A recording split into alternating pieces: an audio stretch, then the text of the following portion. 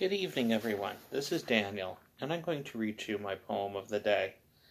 I wanted to apologize that yesterday I didn't get a chance to post a poem. Honestly, I've been very busy trying to write out my thesis, so a lot of my time and effort has been working on that. But I thought I'd make a little bit of time for you guys, and again, I really hope you're okay today. The poem I'm going to be reading is The World's Arm, and this is by Brenda Shaughnessy. And I'll be including her information so you can look up her work Anyway, the poem is called The World's Arm. A strong pale wind on the thighs.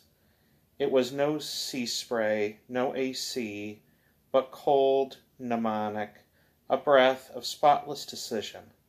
A kind of bulk, a true surface thickened by foreign pears, as if winter brought its fruit first to me for approval, before it let December fill its basket to capacity. I spoke too calmly for one who didn't believe in anything, mouth full of pears, full of promises I'd no way to speak, much less keep.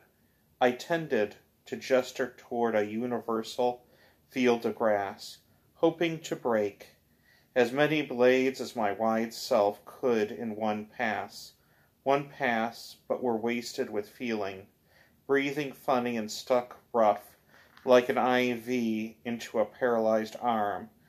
And that's the world's arm that can't write anymore, or sign its name, or pick the thickness from the trees.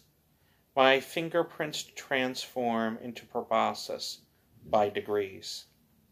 And that poem is called The World's Arm, and that's by Brenda Shaughnessy. And I'd like to thank you very much for listening in today for my poem of the day. I hope you all are well and fine, and I hope you have a wonderful evening or morning or any time of the day that you happen to catch this. So anyway, take care. Bye-bye.